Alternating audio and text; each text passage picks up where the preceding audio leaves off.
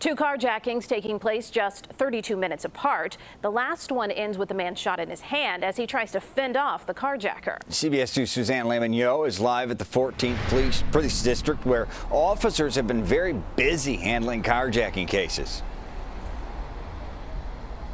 You know, sources tell me there are at least 4 to 5 carjacking crews operating here in the 14th District, which is in Logan Square. Now, this latest victim, when he was shot in the hand, he took himself to the hospital. His condition isn't known.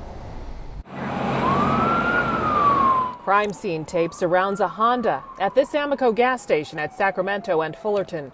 Police say at 6:15 this morning, a 17-year-old boy tried to carjack a man here.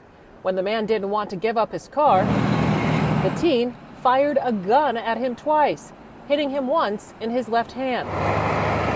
The teen then got into this orange Toyota Scion. The vehicle crashed here at Potomac and California, where police took the 17-year-old into custody.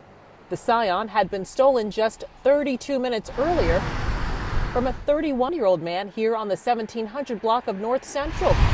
He was standing outside of his SUV when 4 males came up to him. One pulled a gun out while the others went through the man's pockets and took his belongings. He wasn't hurt. Now, sources tell me these same carjacking crews have been linked to several ATM robberies where entire ATMs have been taken from areas like convenience stores. In Logan Square, Suzanne Le Mignot, CBS 2 News. All right, Suzanne, thank you.